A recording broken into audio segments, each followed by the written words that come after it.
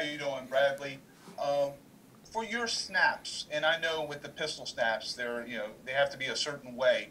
How much did you practice that this off season, even before you came into OTAs? It was a ton. We've just continues to practice. Coach D, he's kept us. Since I've been here, we've always stayed after and snapped.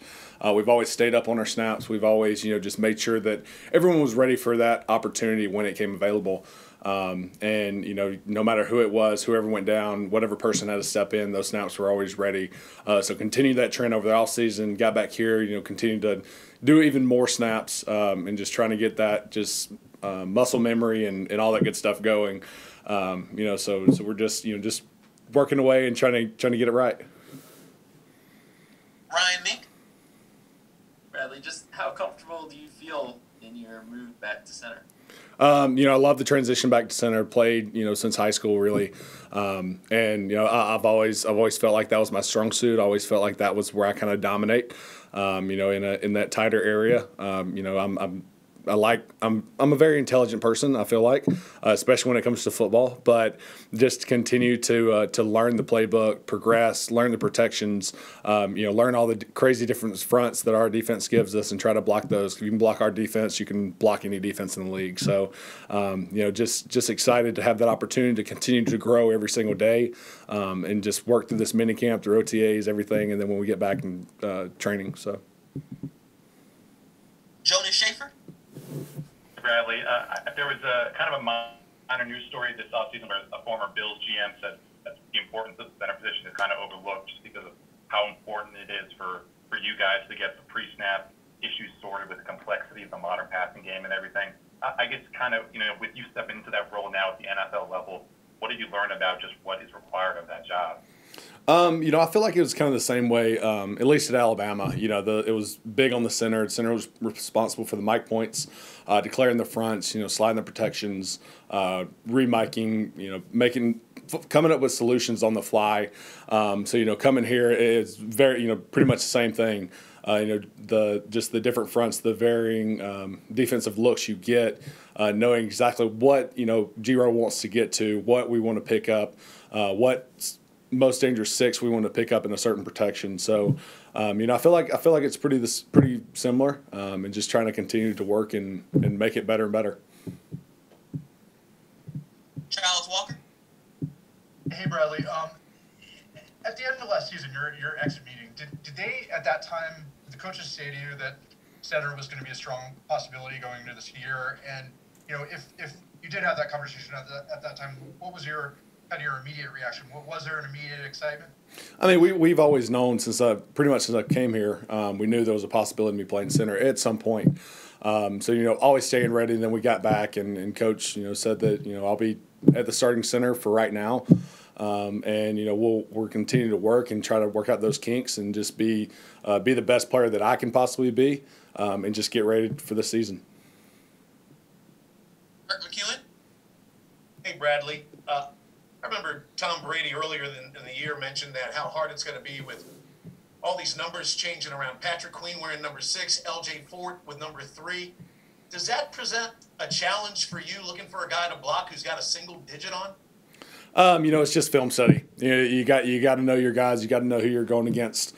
That's the biggest thing. I understand that point, but end of the day, you got to study your people. You got to know who's in the box. You got to know who your most dangerous guys are to take care of, and it's kind of that simple.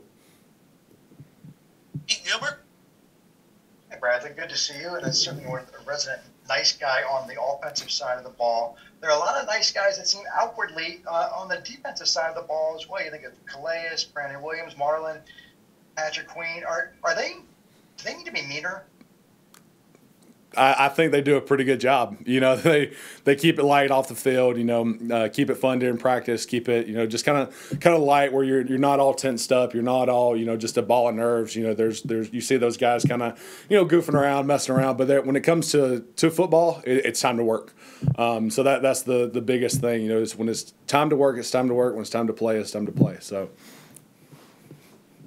John Stepner. Hey, Bradley, good to see you, man. So Coach Harbaugh was kind of joking around with us, but kind of not a little little earlier about keeping an eye on you, and if the snaps go high or low, kind of telling you about it, because he said like there's been some issues the last couple of years with snaps. He was kind of joking around, but I mean seriously, there has been. I mean, how much do you feel? I guess kind of the eyes on you. I guess the last 4 weeks OTAs and minicamp. I mean, it all starts with the center. It all starts there. We've had some issues in the past. Things happen. No one's perfect.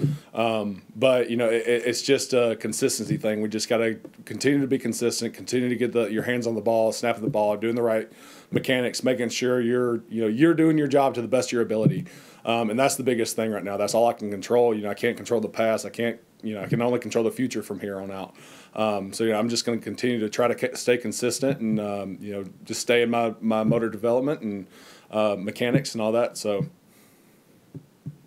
take a couple more here for Bradley. Ryan, Mick.